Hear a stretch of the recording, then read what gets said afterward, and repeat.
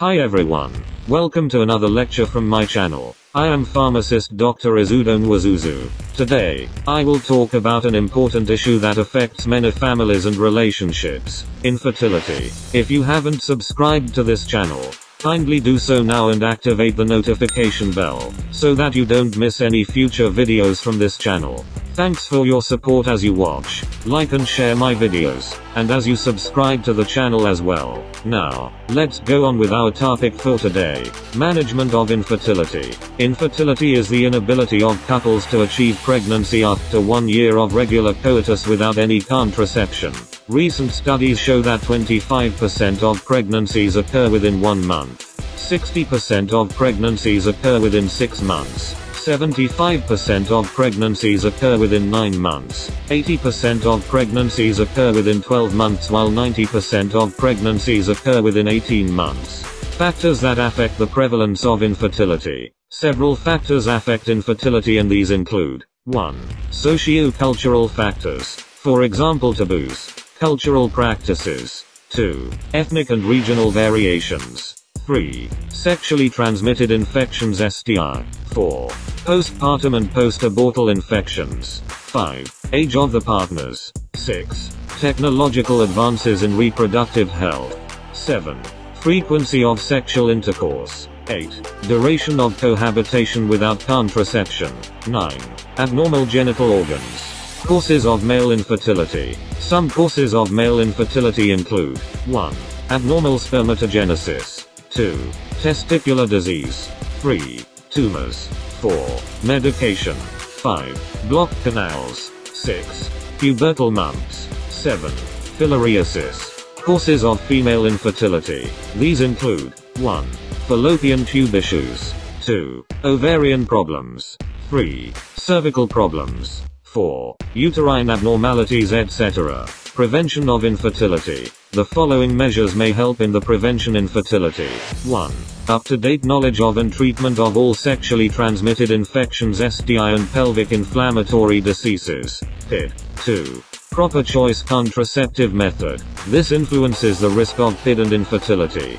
3. Education on treatment and control of STI, especially in young people.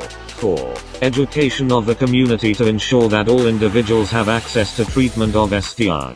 5. Encouragement of abstinence or condom use for sexually active young people. 6. Avoidance of intrauterine devices, IUD, in young people. Other infertility prevention measures. These may include: 1. Avoidance of multiple sexual partners. 2. Avoidance of premarital sex, which may result in unwanted pregnancy and abortion. 3. Adequate treatment of sexually transmitted infections. 4. Avoidance of intrauterine devices in adolescents and youths. 5. Correction of undescended testes, known as cryptorchidism. This is a condition when one or both of the testes have not descended into the scrotum at birth, but stay in the abdomen or only move part way down into the scrotum of male infants. Note that testicles are housed in the scrotum, because sperm production requires a temperature a few degrees lower than the body. An undescended testicle may not be efficient in sperm production. 6. Vaccinate children with mumps, measles and rubella vaccine. These 3 can affect pregnancy. It is recommended that all women of childbearing age, who do not have immunity to MMR, should receive the vaccine before pregnancy. Mumps may cause sterility in males. 7. Avoidance of unhealthy habits like smoking and illicit drug use. 8. Adequate preparation for pregnancy, by improving pregnancy knowledge, and regular prenatal checks. 9. Avoidance of late marriage, since female fertility declines sharply after 35 years of age. Diagnosis of infertility in females. Accurate diagnosis is key to the effective management of infertility. Adequate evaluation of the cause or causes of infertility may need to be done to achieve this, before any form of treatment. Some common diagnostic techniques used in evaluating females for infertility include: 1. Ovulation testing. This can be done with an at-home, over-the-counter ovulation prediction kit. This kit detects the surge in luteinizing hormone, LH, levels that occur before ovulation. A blood test for progesterone, a hormone produced after ovulation, can also indicate that a woman is ovulating. Other hormone levels, such as prolactin levels, may also be checked. 2. Hysterosalpinography. This involves the injection of an X-ray contrast into the uterus. This takes an X-ray of the uterus which can be used to detect abnormalities in the uterine cavity. If abnormalities are found, there will likely be need for further evaluation. 3. Ovarian reserve testing. This test helps determine the quality and quantity of eggs available for ovulation. Women at risk of a depleted egg supply, including women older than 35, may need to have this series of blood and imaging tests. 4. Other hormone testing. Other hormone tests can also be done to check the levels of ovulatory hormones, as well as thyroid and pituitary hormones that control reproductive processes. 5. Imaging tests. A pelvic ultrasound which can detect uterine or fallopian tube diseases or abnormalities may also be done to diagnose infertility in females. Diagnosis of infertility in males. Male infertility is responsible for more than 1/3 of unsuccessful pregnancies. Male infertility is often caused by 1. Low sperm production. 2. Abnormal sperm function. 3. Blockages that prevent the delivery of sperm. 4. Illnesses, injuries, and chronic health problems. 5. Lifestyle choices and other factors. Note that pregnancy occurs when a man's sperm fertilizes a woman's egg. This can happen even if sexual intercourse, penetration, has not occurred. A man's semen, the liquid produced when he ejaculates, contains millions of sperms. Therefore, diagnosis of infertility in males is often conducted through 1. Sperm analysis, to detect low sperm count or poor quality sperm. 2. Examination of sperm flow canals, to detect blockages of sperm canals. Drug management of infertility. Treatment of infertility depends on the cause of the infertility, the age of the individual, length of infertility, and personal preferences. Because infertility is a complex disorder, treatment involves significant financial, physical, psychological and time commitments. At the extreme, offering couples the latest in assisted reproduction technology, such as in vitro fertilization, may cost upwards of $50,000 per live birth. Treatments can either attempt to restore fertility through medication or surgery, or help the woman get pregnant with sophisticated techniques. Medications for ovarian stimulation, ovulation induction. Fertility drugs regulate or stimulate ovulation. They are the main treatment for women who are infertile due to ovulation disorders. Fertility drugs generally work like the natural hormones, follicle stimulating hormone, FSH, and luteinizing hormone, LH, to trigger ovulation. They are also used in women who ovulate, to stimulate better egg production, or to stimulate an extra egg or extra eggs production. These fertility drugs include 1. Clomiphene citrate. Clomiphene, commonly known as Clomid, is administered orally. It stimulates ovulation by causing the pituitary gland to release more follicle-stimulating hormone, FSH, and luteinizing hormone, LH, which stimulate the growth of an ovarian follicle containing an egg. These two hormones work together to encourage follicle development in the ovaries toward maturation and, eventually, ovulation. 2. Human menopausal gonadotropin, HMG, instead of stimulating the pituitary gland to release more hormones. This injected treatment stimulates the ovary directly to produce multiple eggs. HMG is a fertility medication that contains the two types of gonadotropins produced by the human body, FSH and LH. HMG does what FSH and LH do. It regulates ovulation, and encourage the growth of multiple eggs in the ovaries, in preparation for intrauterine insemination, IUI, also known as artificial insemination. 3. Human chorionic gonadotropin, HCG. HCG is similar to LH in function.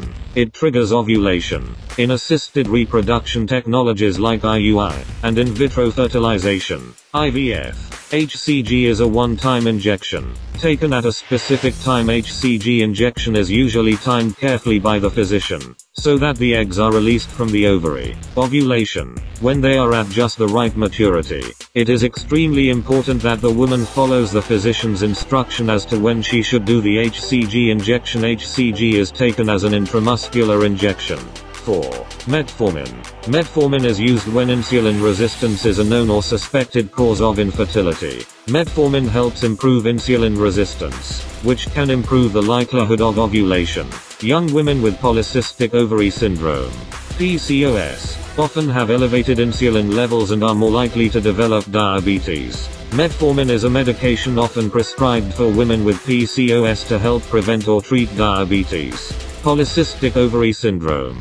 PCOS is a condition that affects a woman's hormone levels. Women with PCOS produce higher than normal amounts of male hormones. This hormone imbalance causes them to skip menstrual periods and makes it harder for them to get pregnant. 5. Bromocriptine.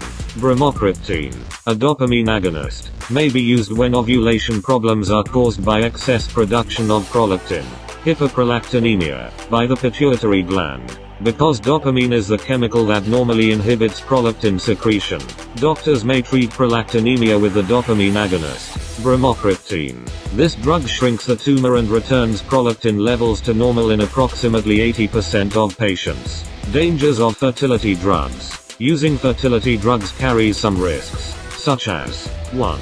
Pregnancy with multiple babies. Oral medications carry a fairly low risk of multiple babies, less than 10%. And mostly a risk of twins. The chance increases up to 30% with injectable medications. Injectable fertility medications also carry the major risk of triplets or more, higher order multiple pregnancies. Generally, the more fetuses you're carrying, the greater the risk of premature labor, low birth weight and later child developmental problems. Sometimes adjusting the medications can lower the risk of multiples, if too many follicles develop. 2. Ovarian hyperstimulation syndrome, OHSS. Injecting fertility drugs to induce ovulation can cause OHSS, which causes swollen and painful ovaries. Signs and symptoms usually go away without treatment, and may include mild abdominal pain, bloating, nausea, vomiting and diarrhea. 3. Long-term risks of ovarian tumors. Most studies on women using fertility drugs suggest that there are few, if any, long-term risks. However, a few studies suggest that women taking fertility drugs for 12 or more months, without successful pregnancies, may be at increased risk of borderline ovarian tumors later in life. Surgical infertility treatment methods. Fertility restoration surgeries. Several surgical procedures can correct fertility problems or otherwise improve female fertility. However, surgical treatments for fertility are rare these days due to the success of other treatments. They include 1. Laparoscopic or hysteroscopic surgery. These surgeries can remove or correct abnormalities and help improve the chances of women getting pregnant. Surgery might involve correcting an abnormal uterine shape, removing pelvic or uterine adhesions, removing endometrial polyps, and some types of fibroids that misshape the uterine cavity. 2. Tubal surgeries. If the fallopian tubes are blocked or filled with fluid, known as hydrosalpinx, the doctor may recommend laparoscopic surgery to remove adhesions, dilate a tube or create a new tubal opening. This surgery is rare though. Thank you once again for listening, and God bless you. The script of this lecture is also available in the description of this video below. Feel free to check it out. We hope you learned something from this lecture. If you did, kindly like and share this video. Also support this channel by clicking on the subscribe button, as well as the bell button beside it, and select all from the options. That way, you will be notified of any other video we publish on this channel. Be informed that this is a computer-generated audio for this video, and not Dr. Ezeudo's voice. It was made to ensure that our audience in different parts of the world can hear and understand the lectures. Kindly let me know what you think about it in the comment section below. Till I come to you again with another interesting video, I wish you the best in your endeavors. Bye for now, and see you in the next video.